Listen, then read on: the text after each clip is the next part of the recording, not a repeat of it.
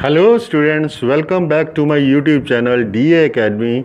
और आज हम करेंगे 10th का चैप्टर नंबर 2 साइंस, जो कि है केमिस्ट्री का chapter which is acids, base and salts. इसमें हम डिफरेंट टाइप्स ऑफ एसिड्स पढ़ेंगे, बेस पढ़ेंगे डिफरेंट टाइप के, और सॉल्ट्स पढ़ेंगे डिफरेंट टाइप के। Acid, base and salts. Acid, base and salts की सबसे पहले इंट्रोडक्शन अगर देखें तो we know that lemon, tomato, oranges test Sawar in nature. Tomato हो गया, ऑरेंजेस हो गए, ये सारे क्या हैं? खट्टे मीठे टेस्ट के हैं। ऐसा क्यों है? कभी सोचा है आपने?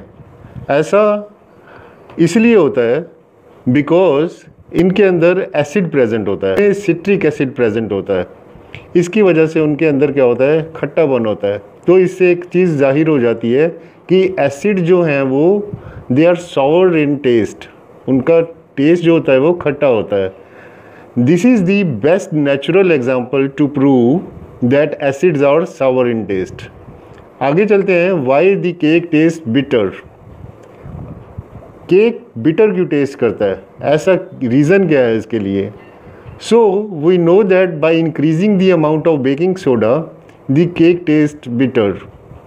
अगर हम बेकिंग सोडा का अमाउंट इंक्रीज़ कर दें जब हम केक बना रहे हैं तो क्या होता है? उसका जो टेस्ट है केक का बिटर हो जाता है। When tested on A litmus paper, asset turns in colour of litmus to red, whereas base turns the colour of litmus to blue.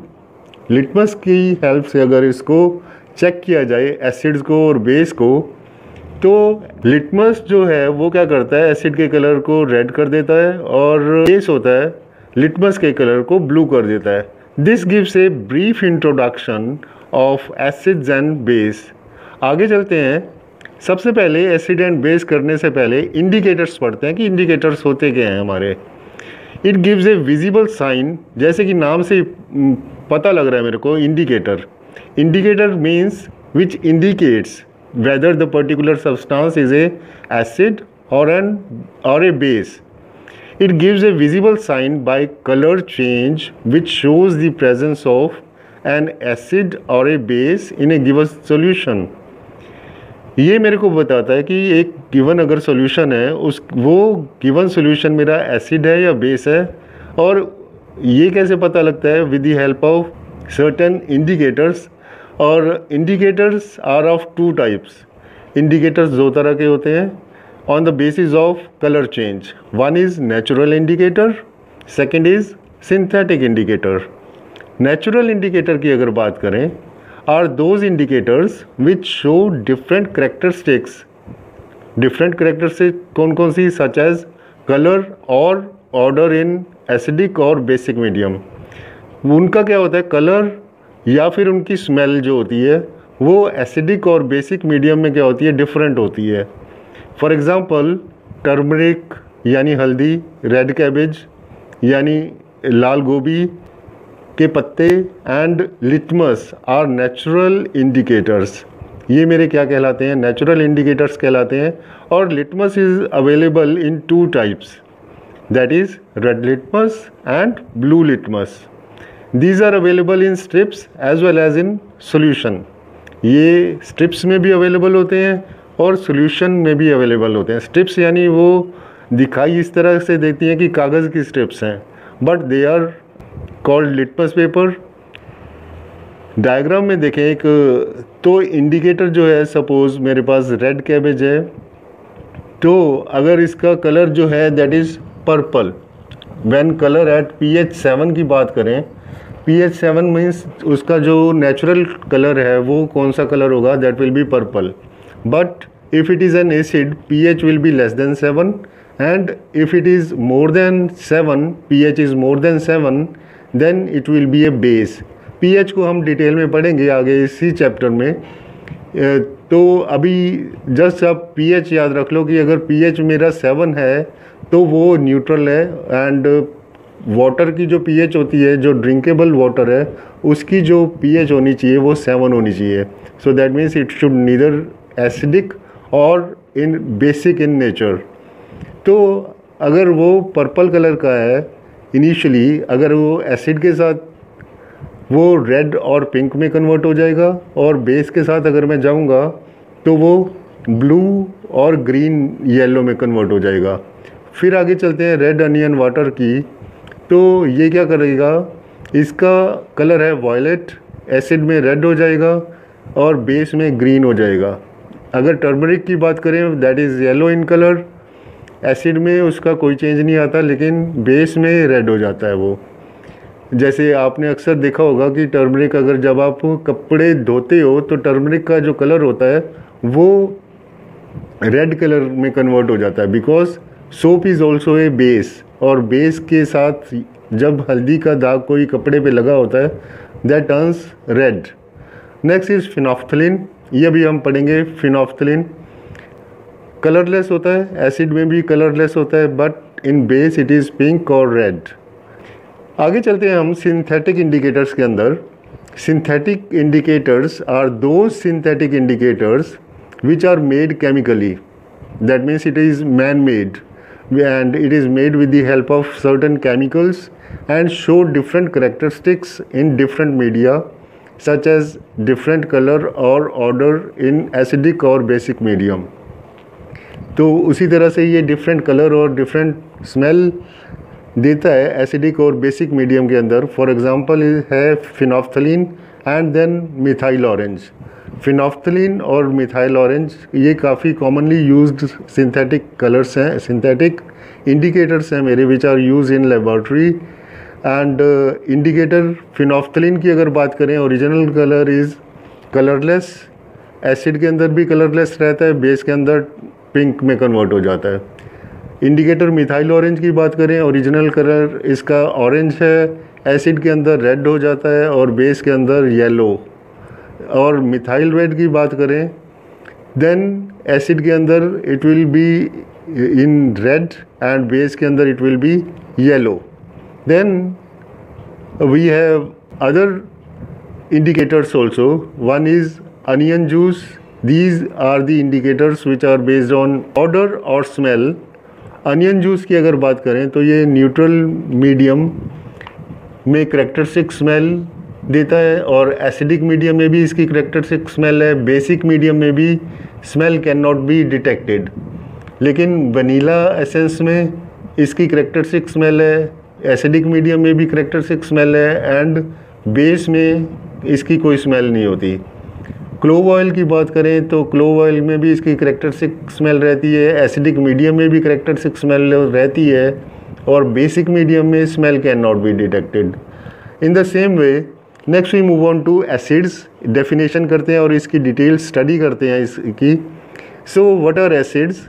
Arrhenius stated that acids are those substances which dissociate in water to give hydrogen ions or hydronium ion. Hydrogen ions H positive ion और hydronium ion means H3O positive ion. So Arrhenius ने बताया था कि acids वो substances हैं जब इनको water के अंदर डाला जाता है तो उड़ जाते हैं हाइड्रोजन आयन में या हाइड्रोनियम आयन में। फॉर एग्जांपल अगर HCl की बात करें तो HCl को जब मैं वाटर के अंदर डिज़ोल्व करता हूँ then it is converted into H positive ion and Cl negative ion, and hair AQ shows aqueous solution. Aqueous means जिसमें पानी है मेरे पास। In aqueous medium H positive ions combine with H2O molecule to form H3O positive ion. Next, we move on to limitations of Arrhenius definition of acid and base. Arrhenius की limitation क्या कहलाती है? It says that the Arrhenius definition can only describe acid and base in protic solvents and environments. For example, water, alcohol, within proteins, etc. तो Arrhenius की जो definition है that describes acid and base in protic solvent और environment के अंदर। And उसके बाद चलते हैं हम on the basis of their sources. Acids are of two types. Acid दो तरह के होते हैं। One, organic acid are those acids which obtain from natural living sources. Organic किस वर्ड से बना है? That is made from the word organ.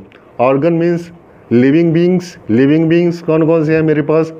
Plants और animals. Whenever I will talk about organic, that means we are talking about the compounds which we are getting from animals or plants, that means from organic material.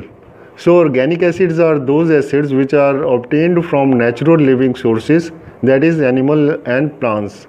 और inorganic acids की बात करें, animal and plants जैसे different kinds of acids we have, acetic acid, vinegar कह देते हो जिसको आप, citric acid, लैक्टिक एसिड हो गया. इस तरह से डिफरेंट काइंड्स ऑफ जो एसिड्स हैं they are organic acids.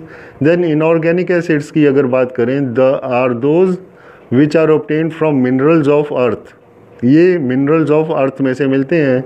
For example hydrochloric acid that is HCl, sulphuric acid that means H2SO4 and then nitric acid that means HNO3. सो ये मेरे क्या हो गए? Organic acid and inorganic acids, and these are the acids which are based on their sources. Then next we move on to, there are two types of acids which are based on their ability to dissociate in water. One is strong acid, the other is weak acid. Strong acid की अगर बात करें तो these are the acids those which completely dissociate in aqueous solution and gives H positive ions. ये strong acids वो acids हैं जो strongly dissociate हो जाते हैं aqueous solution के अंदर और H positive ions देते हैं. For example, all mineral acids. Mineral acids यानी अभी हमने पढ़ा है mineral acid कौन से हैं? Mineral acids are HCl, H2SO4 and HNO3. And then weak acids की अगर बात करें, weak acids are those which partially dissociate in aqueous solution and release less amount of hydrogen positive ion. तो ये कम amount release करते हैं hydrogen positive ions की in aqueous solution जो वीक एसिड्स में होते हैं. तो ऑर्गेनिक एसिड्स, सारे ऑर्गेनिक एसिड्स जो हैं वो क्या कहलाते हैं? वीक एसिड्स कहलाते हैं. For example acetic acid, citric acid, lactic acid etc. all are weak acids. Then on the basis of their concentration, acids can be also categorized on the basis of their concentration. One is concentrated acid, second is dilute acid. Concentrated acid की अगर बात करते हैं तो concentrated acid वो acid होते हैं which have maximum amount of acid dissolved in less amount of water. जो जिनकी अमाउंट ज़्यादा होती है वाटर के अंदर या वाटर उनमें नेग्लिजिबल होता है, तो इस तरह के एसिड जो होते हैं कंसनट्रेटेड एसिड कहलाते हैं. And they are kept very carefully and उनका जब भी हम यूज़ करते हैं उनका काफ़ी ध्यान से यूज़ करना होता है. बिकॉज कभी कपड़ों के ऊपर पड़ जाए या बॉडी के ऊपर पड़ जाए तो वो बॉडी पार्ट को या कपड़ों को इवन बर्न कर देता है, जला देता है कंसनट्रेटेड एसिड जो होता है. वेयर एज डाइल्यूट एसिड की बात करें तो वो ऐसे एसिड्स हैं which have less amount of acid but large amount of water.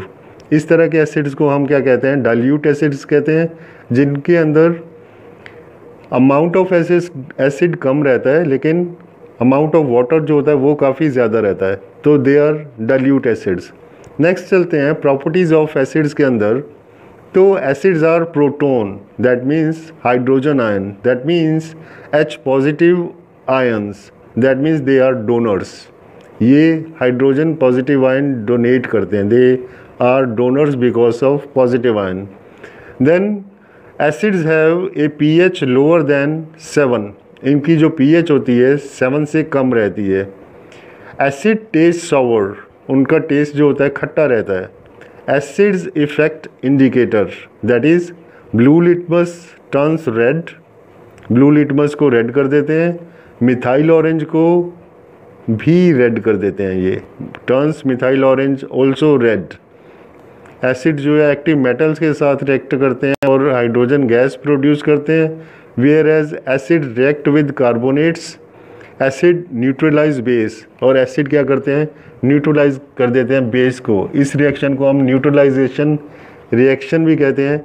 और आपने अपने प्रीवियस चैप्टर में न्यूट्रलाइजेशन के अंडर ये पढ़ा भी होगा कि एसिड जो है न्यूट्रलाइज करते हैं बेस को. आगे अगर बेस की बात करें, व्हाट आर बेसिस, तो according to Arrhenius basis are the substances which dissociate water to give OH negative ion. OH negative ion, यहाँ पे बाई मिस्टेक यहाँ पे पॉजिटिव आ गया है, तो इसको करेक्ट कर दें आप प्लीज़। तो ये मेरा हो जाएगा OH नेगेटिव आयन, राइट।